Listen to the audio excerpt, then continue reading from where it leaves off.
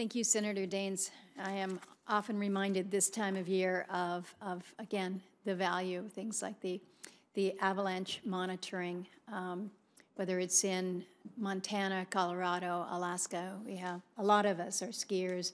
I'm not the backcountry skier that my sons are, but making sure that there's an understanding of avalanche extreme conditions, and just how you are safe in the outdoors is something that we can never overtrain or over-prepare for. So I appreciate you bringing that up. I want to ask a few questions. I love the fact that I get the gavel, which some would say that means you have to stay for the whole hearing, and that means I get to stay for the whole hearing. So I have a whole series of questions that I'd like to engage you all in, if we may. And this relates to the warnings, the early warnings that we're talking about, that can help people get to higher ground if there is a tsunami coming, or again, how we alert people. And there have been a whole series of articles that have come out post the earthquake last week. There was the discussion about the buoy that showed a big wave. Why in Alaska a buoy showed a big wave that wasn't there? The case of the phantom tsunami. You have the buoy monitoring systems out there that register one thing. How the communication is shared. I was woken up on Tuesday morning to a phone that was just wild with communication from friends all over Alaska. But I got not only the tsunami warning that came from, I guess it was the alaskalandmine.com. I don't know where that one comes from. But from the Tsunami Warning Center, I've got one here from my quake feed that gives me the magnitude of the different quakes afterwards and the timing, the emergency alert that I received, and then the chatter that goes on, invariably that goes on, because we all have access to these. And the last one was, and this was not an official one, this was friend alert, just heard Kodiak channel is empty. So the swirl of news and kind of the not so news that is shared, that causes anxiety, panic at times, and real fear, is something that I think from an emergency management perspective, we all want to make sure that the information that we're communicating is accurate and almost as instantaneous as we can make it. In one of the articles that I was reading about, and this goes to your comments, Dr. West, about collaboration between the agencies, a discussion about parts of the emergency alert system that failed. You've got the National Tsunami Warning Center there in Palmer. You've got the intersect with the National Weather Service. You have the MNet, the Emergency Management Network, state contracts for that service. IPAWS, or the Integrated Public Alert and Warning System, is run by the federal government. So you've got lots of things going on at the same time. It's my understanding, and we'll learn more certainly about the emergency alert system and where we saw failures there. Mayor Branson, you mentioned that we got lucky here with this, that we did not have a tsunami, but it certainly woke the people of Kodiak up, and I talked with the mayor of the Aleutians East Borough. I know down in Sand Point, in King Cove, folks heard the sirens, went through the drill, went to higher ground. You could say it was a really good trial run in which we learned a lot and nobody was hurt.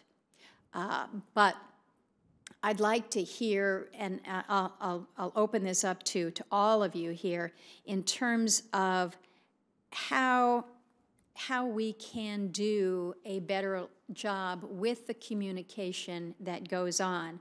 I understand, Dr. West, that some of Alaska's earthquake monitors were actually offline at the time of the quake last week. So I'm curious to know about how that impacted anything, but also the steps that we go through to notify emergency managers and the partnerships with NOAA when we have a tsunami warning, an earthquake warning. How are we doing, and what do we need to be doing better? Because I think about your statement, Mayor Branson, that Wednesday at 2 o'clock, everybody just hears the sirens and they think, oh, it's 2 o'clock. They don't think about tsunami. They think it's 2 o'clock. We don't want people to get numb to the drills, but we also don't want to overly concern people. It's a fine line there. So if we can just begin the discussion there, and I'll let anyone jump in. Dr. Applegate, you want to start? No, this is, it's about getting the right information to the right people at the right time. And that is made more complex by the fact that communication is no longer just a one-way from the emergency manager, right, to the folks. There's all of that interaction, person to person. One of the things that we've found is the criticality of delivering our information in multiple streams. So, for example, we actually will use the Twitter feeds. We both collect information as people, they will themselves be, feeling the shaking. You can actually watch the seismic waves going out as people pick that up. But we can also then inject our authoritative information into that bloodstream, as it will, of communication, because people want the authoritative information.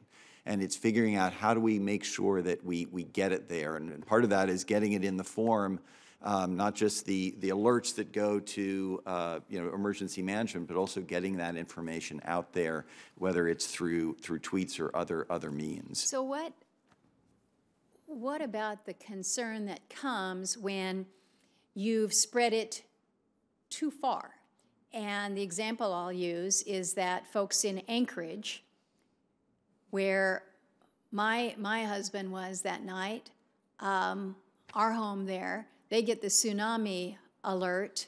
They don't need the tsunami alert in Anchorage, but I understand that it's an issue where you've got the way it was described is an issue dealing with the intersection of weather service forecast areas and census areas.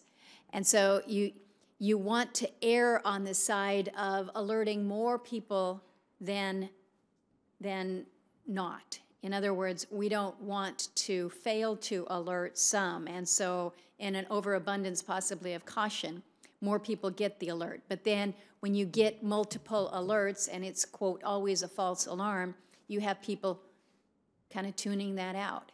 How do we bridge that? Anybody have any ideas? Dr. West? Yeah, let me address that in maybe a somewhat positive note, but you've captured well that requires the intersection of everyone from the scientific community through to the municipal level on emergency management. Those connections are what's required.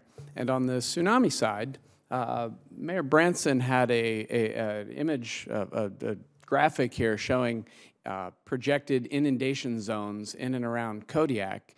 That's actually a brand new publication that came out in September of this year, updated to specifically incorporate the lessons learned during the Japan earthquake, which Mr. Norman referenced. That's actually a really dynamic, vibrant, new study, if you will, made possible by a program that was slated year after year for being cut until the Tsunami Warning Education Reauthorization Act was passed again last year. That group of emergency managers, scientists, and community folks is meeting right now in Seattle. Almost all the tsunami scientists in this country are in Seattle right now. I wish Senator Cantwell were here for that. But they're gathering a once annual meeting to specifically address those kinds of issues. So while it is not solved at all, and there are, I think the Anchorage alert issue highlights some of the challenges and the hyper-connectedness of all these different communication channels that you see on your phone, and certainly folks like the USGS grapple with at an operational level. While we certainly don't have those all figured out, it's the existence of programs like that, the continued existence year in and year out, that builds those relationships that are needed. It was fascinating to sit, Mayor Branson and I met yesterday, and it was fascinating to debrief her views of this event last week. She has a particular sphere of knowledge and influence, which is very different than mine, and finding those points of intersection, but that takes forced collaboration. It is an issue that, again, I think we learn from these events. We've learned not only from this event, earthquake, potential tsunami in Alaska, but when we think about the alert that the people of Hawaii faced about a little less than a month ago now. A different kind of alert, not a natural hazard, but a very threatening alert to the public. And when we think about these emergency systems that broadcast to communities, trying to do early warning, again, making sure that there is an accuracy, but also a timeliness is something that I think we recognize is absolutely critical.